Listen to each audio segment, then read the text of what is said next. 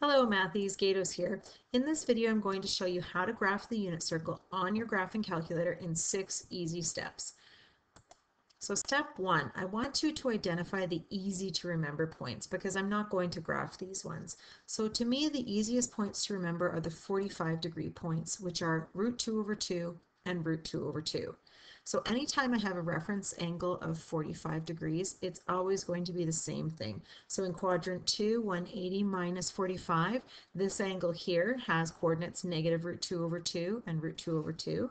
In quadrant number 3, 180 plus 45 degrees has coordinates negative root 2 over 2 and negative root 2 over 2. Same thing in quadrant number 4. Quadrant number 4, 360 minus 45, also has coordinates root 2 over 2 and negative root 2 over 2.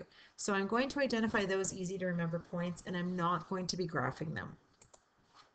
So since I'm not going to be graphing those points, I just have to recognize the only root that's remaining, which is root 3 over 2. So in my calculator, root 3 over 2 is 0.866. So anytime I see 0.866 on the graphing calculator, and it's a positive number, I know that I'm talking about one of these 4 points, which has a root 3 over 2 in it. Anytime on the graphing calculator I see a negative 0.866, I know I'm talking about any of these 4 points in which I have a negative root 3 over 2. So step number 3, we're going to get our calculator ready in degree mode and in parametric mode.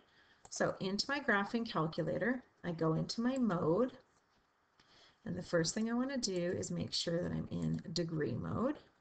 Remember, when you reset your calculator, you go back to radians. And then I'm going to go down. I don't want to be in function mode. I want to be in parametric mode. Okay, so out to my main screen. And let's go to the next step.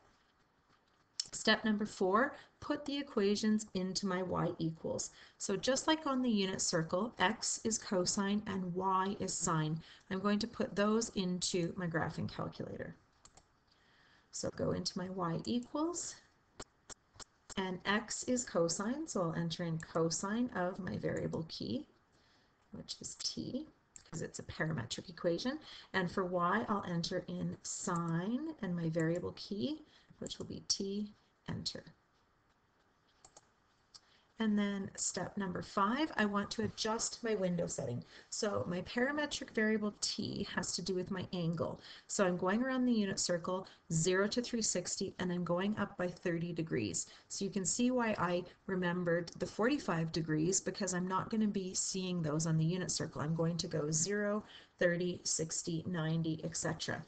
Now, because it is a unit circle which has a radius of 1, I just condense my x and y values because I know it's going to be between -1 and +1. So I just go -2 to 2 and up by 1. So into my window setting. Okay, and I'm going to go to 0 to 360 up by 30. So that was already in there.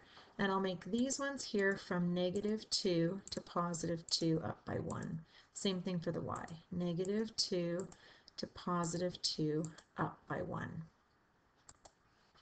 And then my last step is going to be to graph the unit circle and trace around it point by point. So you can see I have 4 different examples of things that we're going to see, but you can go all the way around the unit circle, and I'll show you what that will look like. So into my graphing calculator, I hit graph. And there is my unit circle. So I want to start at this point here. So I'm just going to go trace and 0. So trace is if you give me an x value, or in this case parametric t value, they will give you the coordinates that go with it. So you can see when t, the angle is 1, the coordinate is 1 and 0. So I can just arrow my way around this. You can see at 30 degrees it's, I remember that to be root 3 over 2 and a half. And if I arrow again, that's 60 degrees. So that's a half and positive root 3 over 2. Arrow around to 90, and that's 0 and 1. And you can see I can arrow around to all the other points. The only ones I don't have on there is the reference angle of 45, because we said that was just root 2 over 2 and root 2 over 2. So this is a quick, easy way to go around the unit circle and see all of those other points in the quadrants being positive and or negative. So I hope that video helped, and I look forward to seeing you for the next one.